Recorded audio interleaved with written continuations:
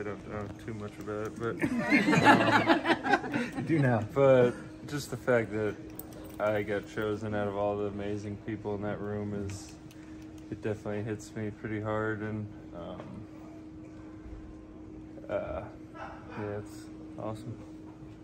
Is there an emotional toll that a season like this can take? You know, winning 12 straight, not losing for more than 3 months, and then having it all come to an end like it did.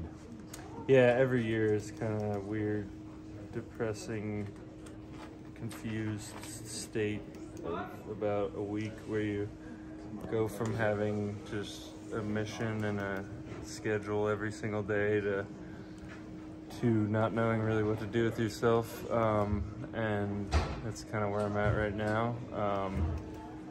But it was an unbelievable season, and I think we have a lot to be proud of and a lot to build on, and I think there's going to be a lot of the same guys back, so that's exciting.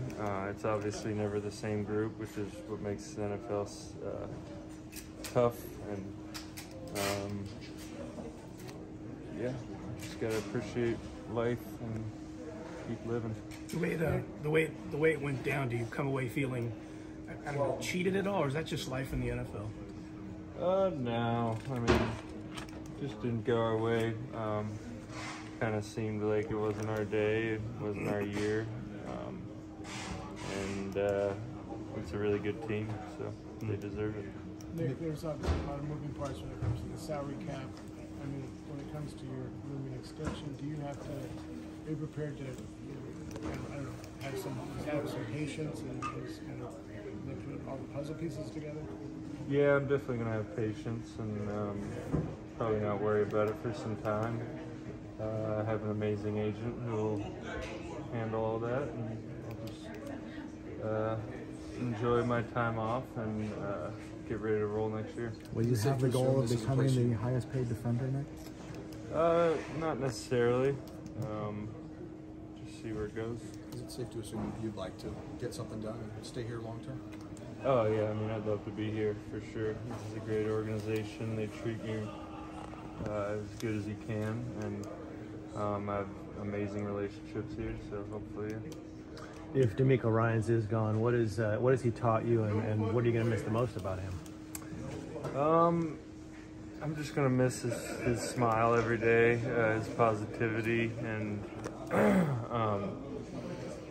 yeah, just his knowledge of the game. I'm going to miss just how he appreciated the defensive line and how he made sure to make us feel like he appreciated us, and he let us know that every day, so it helped us work even harder for him.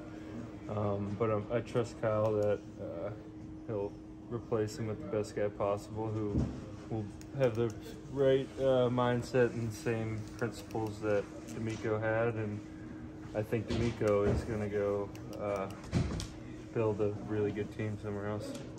Since you've been here, you guys have been a Super Bowl caliber team. Does this give you like a new appreciation for just how hard it is to win a championship like this level? Yeah, I'm kind of tired of saying that, but yeah, it's definitely hard. At the start of the season, we talked about start of training camp, what you had physically done to prepare for this year. How does that process work in off season? Do you sit down with, the people who help you get to where you want to be over the next couple of weeks to kind of draw out a plan? How's that timeline going to work?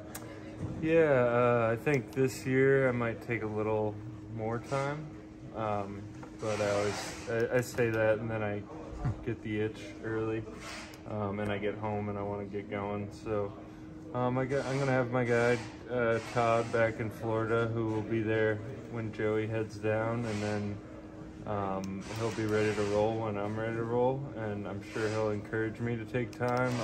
Anna, I've already talked to, my chef is ready to go.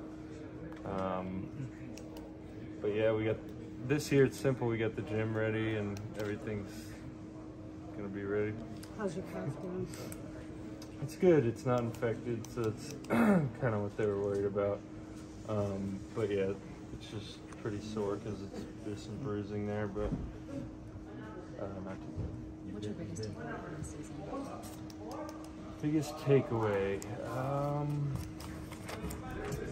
Just, I'd say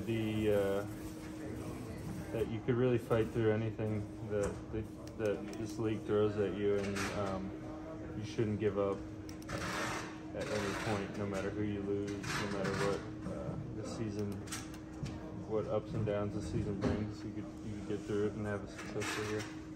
You've been close 3 times now. In your vast experience, what do you think it takes, Dan? I don't think it really takes much more than what we had this year. I think we were on the right track. Just putting together a couple more games of the standard that we have here, and yeah, I think we have the pieces, we have the template. Just gotta, getting that bye would help. The most rest you could get as possible is something that could improve your chances, but yeah, I think we're on the right track. You look back on those early losses when you guys were 3-4, then it's kind of a missed opportunity to be the #1 seed and have the game at home. Yeah, that definitely could have changed a lot of things, but you could say that about a lot of things that happened throughout the year.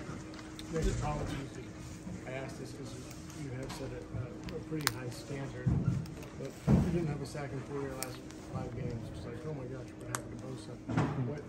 Was there anything, obviously you're getting attention, I know you're still being impactful, but did anything change the way offenses went after you?